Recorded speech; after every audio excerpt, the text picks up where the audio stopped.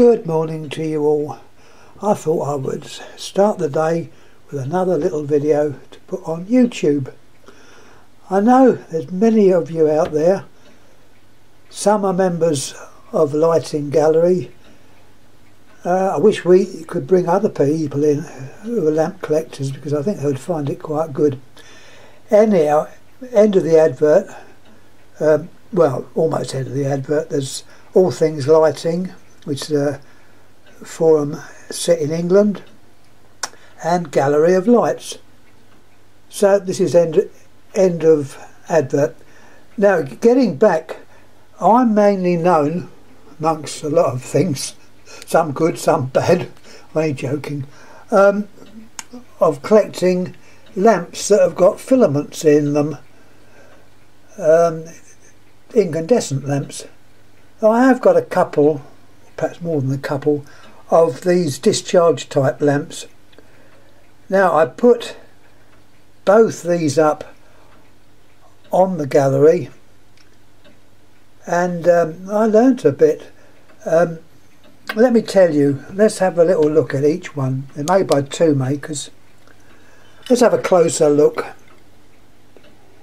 Here we can see the arc tube. Now, incidentally, the name arc originates from arc lamps that were invented or shown by Sir Humphrey Davy, an English scientist of many years ago. Don't ask me the dates. I'm number blind, as I've said on many occasions. And the term arrived by the fact that when an arc was formed, it would be in the shape of an arch, and originally it was known as an arch. We got rid of the H and we now call it an arc. Bit more useless information, which seems to, I don't know whether it's helped me or not, probably not. Anyhow, getting back to the lamp, this is the arc tube. This is a sodium lamp, or a natrium lamp, using the German term. Sodium, the symbol for sodium is Na, which is in fact natrium. You can see here it's got a little wire or metal strip down the length.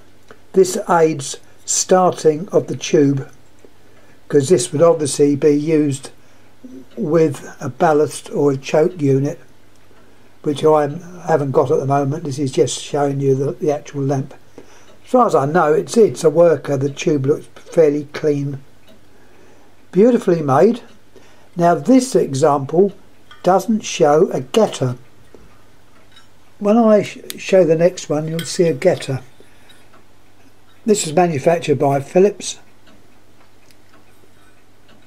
made in Belgium.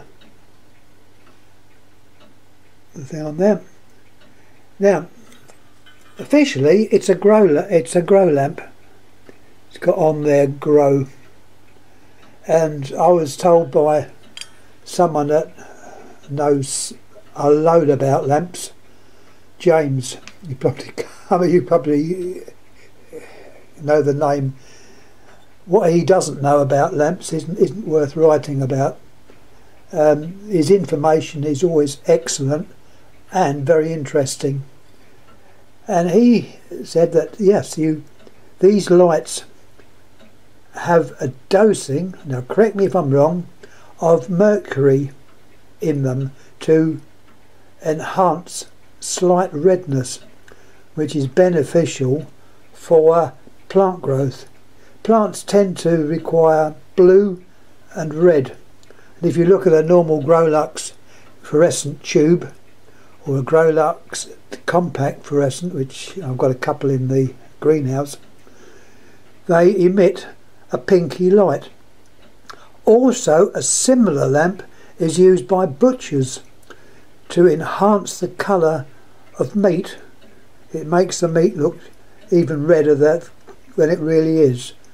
So you can imagine a nice steak on the butcher's slab with that light above it. They look very much like a Growlux, but I think you'll find the actual colour is in a slightly different band to normal Grolux, or I don't know if there's VHO, very high output fluorescent lamps. They're available in the States across the pond, but I don't think are available over here. Anyhow, let's have a little close look. I mentioned a getter. Well, this I believe is not a getter.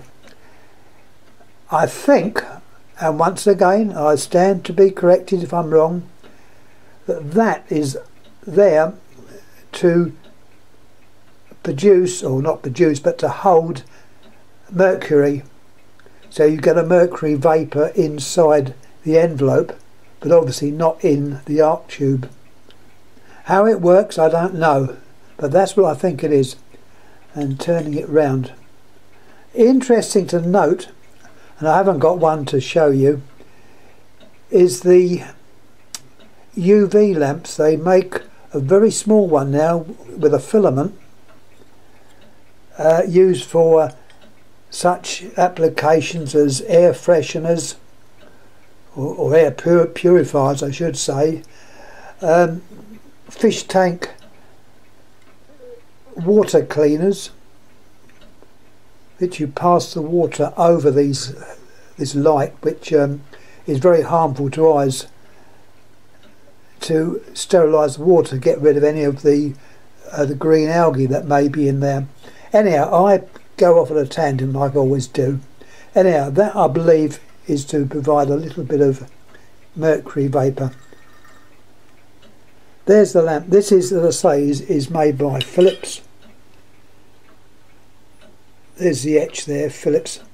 I have put both these up. So, you know, the other one is also a grow lamp of the same type, same wattage, 400. If I can find the etch I will. It was on there when I last looked. There it is. If you can see, it's made by Osram. Now this was manufactured over here in England. I think this was probably after Osram was taken over by the German Osram, which was owned by Siemens.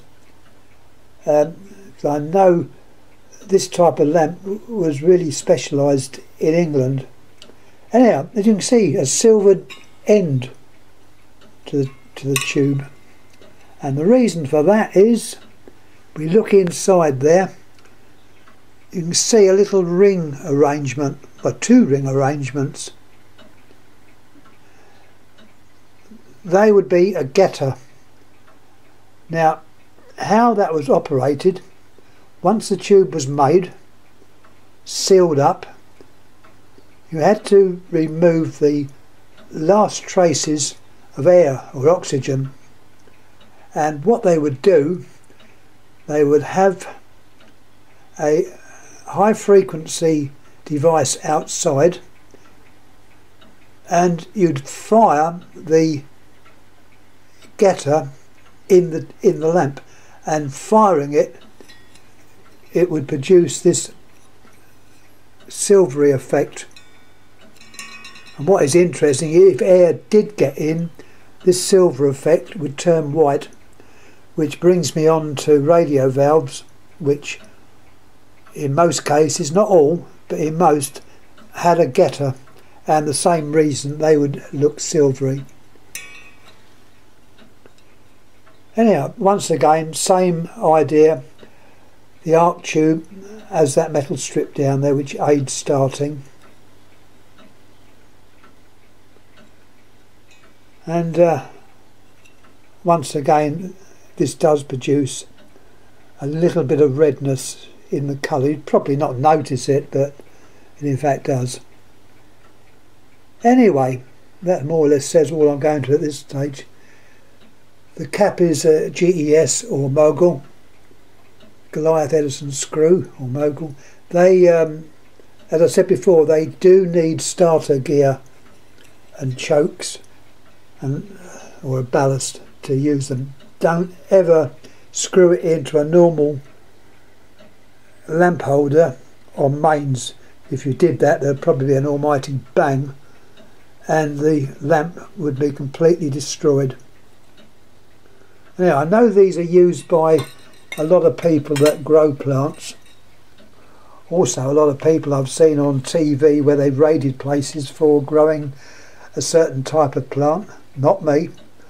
I wouldn't be seen dead growing that stuff. But you know what I mean. And I understand a lot of these are just taken by the police and destroyed. It's a great pity because a lot of collectors out there would like to get their hands on the lamps. Not for growing illegal stuff, but just to have in their collections. Anyway, I've got a ruler there just to show you the actual length. It's just under 12 inches. Don't ask me what that is in metric. I was brought up with the imperial system at school, so the metric is, well, it's a case of living with it. I'm getting used to the temperature scale, slowly but sure. But why is it you buy milk and that's sold in pints, not litres?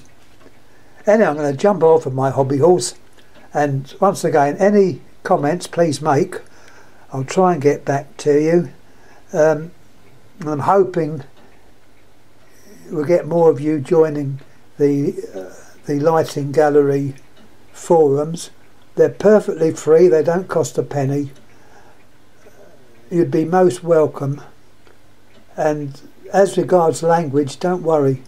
They're mainly in English, but I'm sure them speaking in German or French wouldn't be a problem.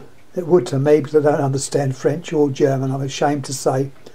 But there we are. Thanks for watching. Any comments, as I said, please subscribe. Please comment, good or bad comments. Don't mind. All comments are what's the word? A good thing, whether they're good or bad. Anyhow, thanks again. Thanks for watching.